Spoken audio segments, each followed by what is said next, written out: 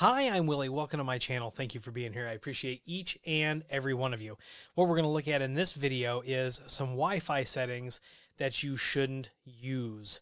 You should not be using them. If you are, you need to rethink how you have your 2.4 gigahertz deployed. We'll do 5 gigahertz in a separate video, but this is specifically about 2.4 gigahertz. So what I've got here is I've got my U6 Lite, and what you can see is I did an RF scan, and we are looking specifically right now at the 2.4 gigahertz. So in the United States of America, we have 3 non-overlapping channels, 1, 6, and 11.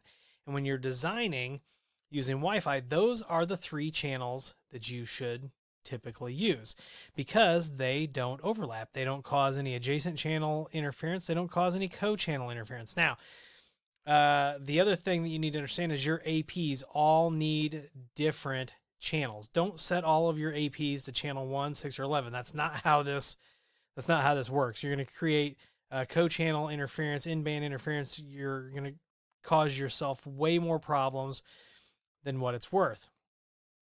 So somewhere around Wi-Fi 4 or 802.11n, they decided it was a good idea to allow 40 megahertz channels on the 2.4 gigahertz. And that is not a great idea because look at this. And I know what you're saying. You're saying, Willie, they designed it and so, you know, we should be able to use it.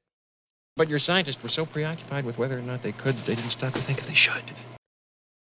Okay, just because it's here doesn't mean you should use it. So if you have a 40 megahertz channel, which means you bond, you know, 2 channels together, there are no channels here that don't overlap. So you're going to cause those adjacent channel interference, co-channel interference. You're going to wreak havoc. You're going to be that person that is doing things that you really shouldn't.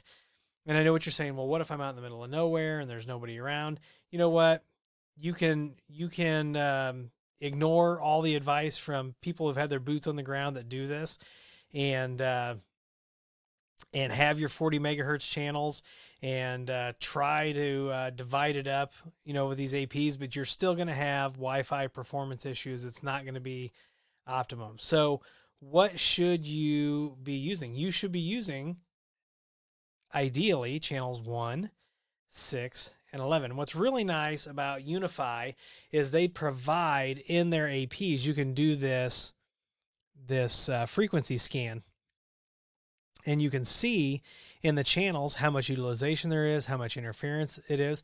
And here's something else that you should know is it also tells you the frequency range. So if you want to know what the frequency range is, you would look at this and be able to tell. So channel 1 is 2402 to 2422. But it's so ridiculous when you do this 40 megahertz. So this one uses 1, 2, 3, 4, 5, 6, and 7. Let's see. Yeah, and as you go down, it tells you what other channels they're using for a 40 megahertz channel, and you're not going to get that much better speed for all of the headaches that it's going to cause. So do yourself a favor, do a site survey, check out what's going on, design your Wi-Fi appropriately. If you need help, you can reach out to us or other professionals that do this. We can get you towards the software. We can come on site. We can help you with these things. But check it out. You need to design appropriately, not only for you, but for the people around you. If you've got any questions about this, let me know it in the comments. I'll try to answer everything that I can. And if you know you're using 2.4 gigahertz, 20 megahertz channels, and you're being a good neighbor when it comes to the public bands, because if you are purposefully interfering in the public bands, FCC could be on your tail. Give me a thumbs up. Please subscribe. Please comment and share. Please follow me on Twitter and TikTok. Those links are down below.